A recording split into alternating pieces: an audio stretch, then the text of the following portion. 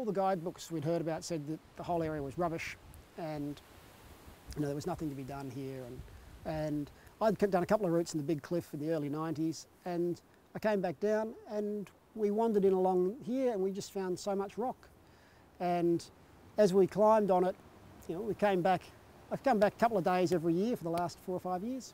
And the more you climb here, the more you get used to it, and the more it's a bit like climbing in the mountains. Every time I do a new line, all I do is see more new lines to do. You just realise that other things are possible as well. All the routes I've done down here, I've basically done ground up on site, because what I've come down looking for is an adventure and a bit of a kind of trip into the unknown, and see both what the climbing turned out to be and how well I could respond to it, or how effectively I could respond to it. We were trying to get to the last hanging arête inside the abyss, and we've tried it once before, and the swell was running so high that we couldn't get into the abyss at all. We wound up climbing the outside of the arête.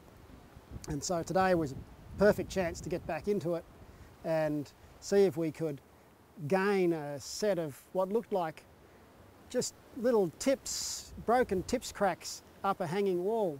And the opening, which is shared with another route, of course, here there'd be monsters, went really well, and you can get a really good runner high in that. And I was relying on that to make me brave enough to sort of take off across this blank traverse and hope to reach these cracks.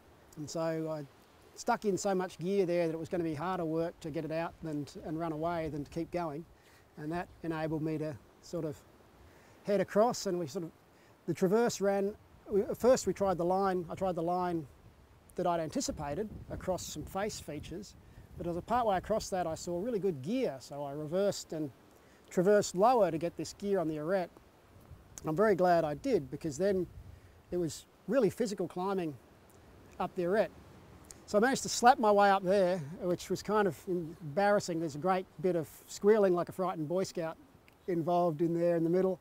And Woolamai has this reputation as really loose and dreadful and all the rest of it. And mostly that's not true. I have a great time down here, and generally the rock's pretty good and the pro's pretty good. But I do always warn people that you want to climb in control and test holds before you grab them and try and pull them into line. So it's a little bit embarrassing to have kind of been hurtling around and lurching around on the arête, sort of looking at holds and yelling, "Be a hold," while slapping at it at the limit of control. But so the route was, terrific, and we got across. But when I got to the arête, all those little finger cracks that we'd been hoping would be there, they were all fused. So I kind of leant back out. Everything was fused. There was no potential for gear. There were some face holds, so someone with a bit more courage and strength could still make the moves on edges probably, but it would be a pretty committing run out while you're quite pumped, and I didn't have enough in me for that.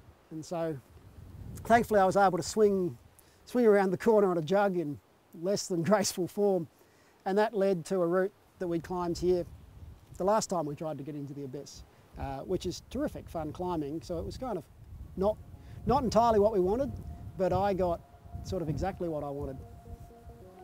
So I just love it because you really remember the routes that you do here.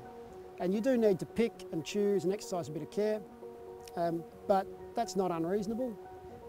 I've still felt safe on virtually all the routes that I've done down here, and that's the thing that you're most looking for, I think, in the enjoyable day out.